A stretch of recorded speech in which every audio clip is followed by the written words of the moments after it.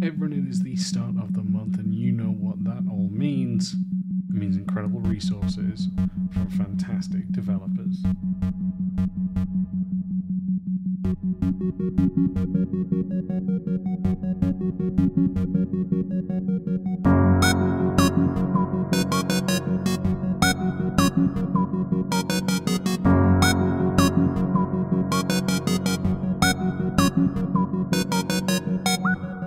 Hey everyone, I hope you're well, playing and making the games that you all love. You're joining me, your host, professional level designer, Max Bears. Absolute pleasure to have you listening to me, and that be morning, evening, or night, regardless where you're listening. Thank you for taking the time to listen to me, and I hope that your family are all okay and safe. Now, that sounded extra threatening, I didn't mean it to, but the start of the month, for those who are new, or those of you who don't listen to the start of the month, this is a time where I go through some incredible resources that I've come across, saw, listened to, read, and really want to share them with you, because after all, I do not know everything, and the more we learn means the more that we grow. So I'll be recommending 5, I believe, incredible resources for you to go check out. Now, before you do this, though, please do subscribe to the channel, whether that be on podcasting through that of Spotify, Apple Podcasts, Google Podcasts, wherever you get the podcast. Please do subscribe. Helps us a lot, and we do appreciate that.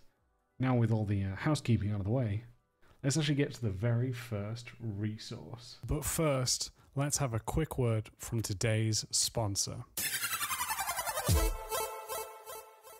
Today's sponsor is none other than me. What I've done, everyone, and I hope you're excited for this, is I've actually created a level design kind of store. What I've done in this store is put up different kinds of tips and tricks that you can find there, whether that be my actual ebook itself, to that of level design pamphlets focused on different things such as traversal, stealth, breaking into the industry, as well as different talks that I have done which you cannot find anywhere else other than on this store. So if you are looking to improve on your level design skills and processes, then check out the level design store, which will be down in the description below, where there'll be a link to find this. All you need to do is head over to gumroad.com/level design lobby.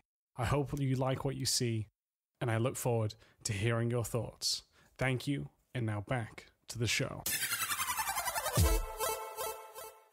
So the first one's going to be a bit more technical than normal. We normally talk about theory, design principles, but this one's going to actually be that, with it being taking place in the start of GDC, we're going through the first one, which is the actual Epic's GDC presentation, which has kindly been available for us all to check out.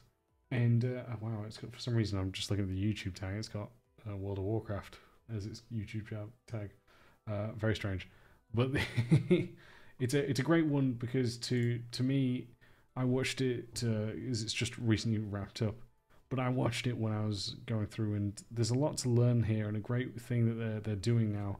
Two of the big takeaways for me is one file per actor and level instances. You had a bit of that already in 5.1, if I'm correct, or just 5 in general, possibly.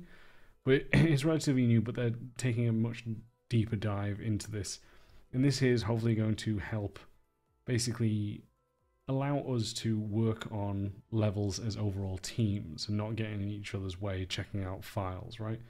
Previously, before you did that, you'd use sub-levels for Unreal.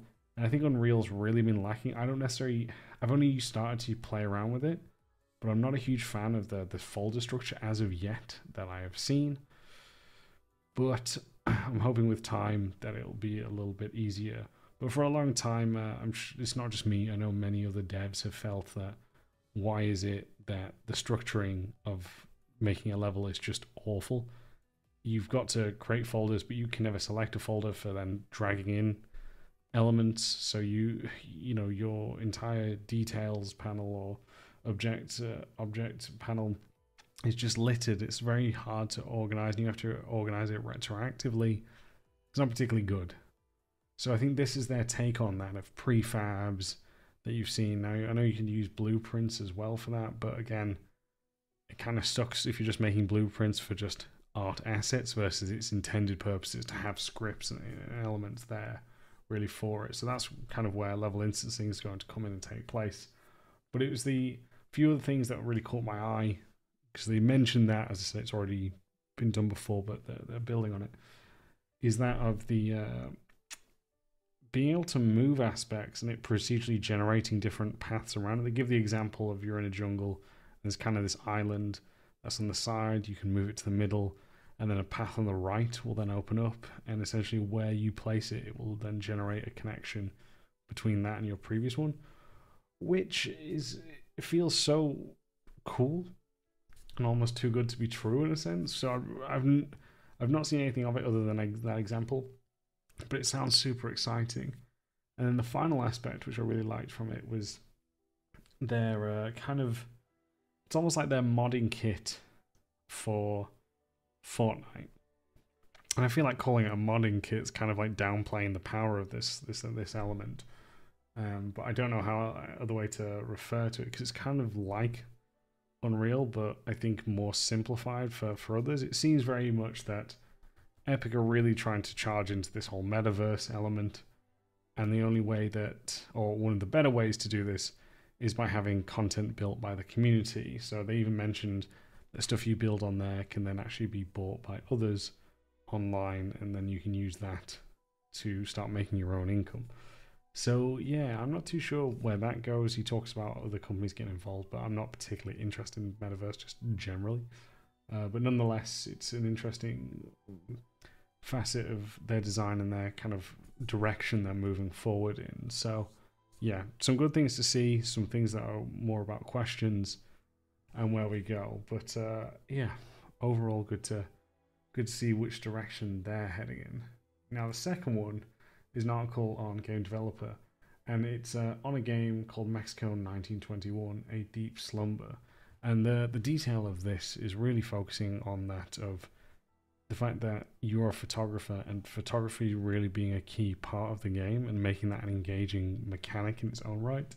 And the game is not out yet, but it has been touted as a very fascinating game. I believe it's made it into the selection of London Games Festival 2023. I don't know what that is, but I think that's amazing, whatever that is. It's getting information and reading the article, them talking about making that not only engaging but also truth to the time period. Like a crazy stat to me shows again their incredible research on this, is that of I believe they said during that time period the vast majority of Mexicans were illiterate.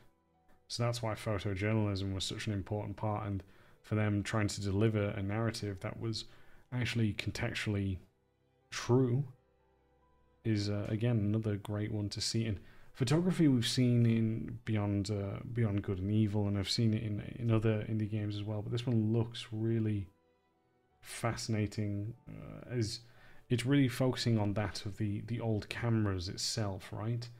That of how you interact with them, actual aspects, by looking at the f-stop as well, and different types of your lens range, these sort of things. And yeah, I mean, a very different approach that is exciting to see, and just hearing about what inspired this and how they're being true to that. So for me, I'm fascinated to see where they go with this one. So really cool stuff here to see for that. Going on to number 3, friend of the show, Evan, is now had one of his talks released by GDC, which is designing the museum flashback Last of Us Part 2. For those of you who know, Evan was on the show, I think, God, I'm trying to think how long ago it was now. I want to say like a year ago. I feel like maybe 2 now. And he was the designer behind the famous level in Last of Us 2, which is the flashback in that of Last of Us Part 2. So he goes about how he went about designing it, what it was that felt fascinating to him, the inspirations behind it. We'd spoken about it was the director of Silent Voice. Oh man, why am I forgetting the name of it? It is something Bluebird. God, I feel really bad. But him talking about that and how that was an inspiration in an anime film into this level itself. And again, drawing inspiration from different parts of different mediums and being able to actually use them to influence. and impact his design process there. Again, it's another good one. He's done another talk on pacing, which has also been released, but this is one I thought would be a bit more interesting, simply because I know a lot of people have played this level, and again, just hearing his thoughts in terms of that for it. So, yeah, definitely one to check out. Number 4 is quite a fascinating one for me, and this comes from Thomas Brush. For those of you who don't know, he's an indie developer. He worked on that of Pinstripe, and sorry, I have seen his, that's it, his second game is called Never Song. I've played a bit of Pinstripe, but I didn't play the second game.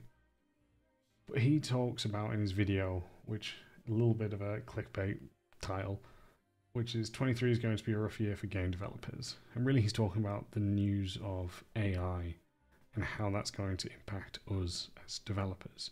For those of you who may have missed it, there was a big kind of controversy just before GDC, I believe, where Ubisoft shared one of their new tools, well, new to us, shall we say, I don't know how long it was, in that of writing, where essentially, instead of the writers creating barks, it has it where you put down what type of AI you have, I believe kind of their mood or their temperament, and the AI will generate the barks for that. I'm sure it's a bit more complex than I said, but it's a fascinating tool, a great way to save time, but it obviously did open the kind of worms of, well, how is this going to impact us?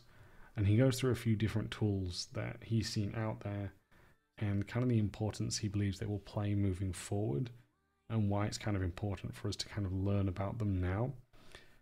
My take on AI is I still don't know much. I mean, personally, I don't really want anything to do with it. I think we've all seen enough sci-fi films to know how bad this will go.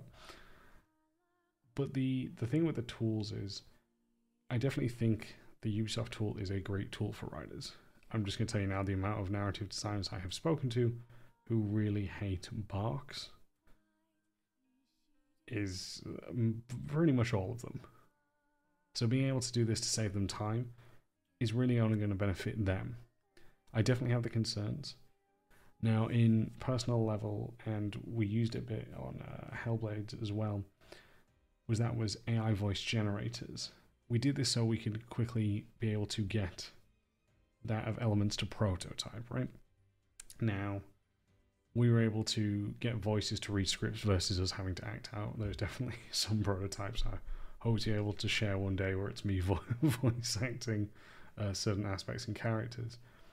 But I actually have gone off and used this for my God of War level as well, where I'm sure I'll be showing it at some point soon.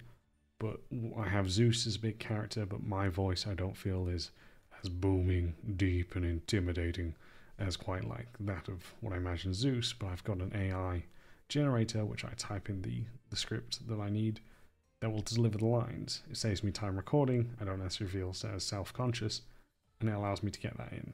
Now I know it's not going to be the best lines, but for my personal work and also for, again, iterating and creating that, it really does work and allow you to make something very quick for that. And yeah, he brings up some great points of it's important to learn these tools now because they will impact us moving forward. I don't disagree. I personally don't like the AI, art out there, because essentially it's just taking that art that's online from actual creators and essentially stealing styles, really. There's no other way to put it, and probably work as well. I'm sure the people that have made it would say otherwise, but it really is impactful, and I don't actually know how I want that moving forward. But there are tools that are useful, and I don't think that they will be ignored, and whether they will come steal our jobs, I don't know. But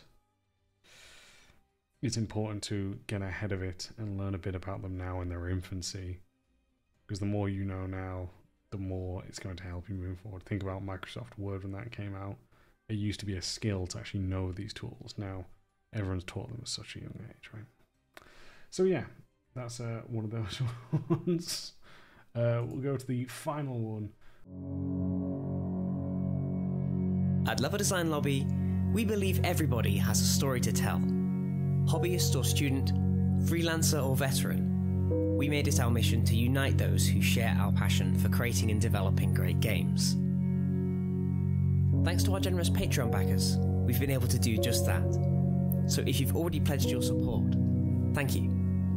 If not, you too can ensure the future of Level Design Lobby, helping us to create even more exciting content, collaborations, interviews, and much more.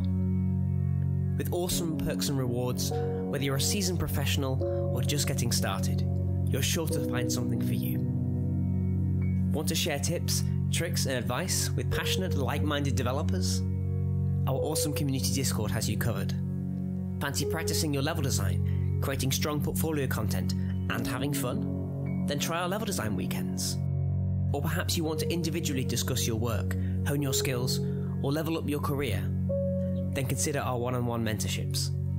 If you share our vision, then go to patreon.com/Level Design Lobby for more information and to pledge your support. Thank you. Which is called Stop Getting Lost, Make Cognitive Maps, Not Levels, which is a GDC talk that took place back in 2021, where Nicholas, I'm sorry, I'm going to mispronounce your name, Nicholas, Wijan talks about how that he has used and how to use that of urbanism in order to, which is like urban design, to help design levels to make sure players are able to create mental maps and stop themselves from getting lost.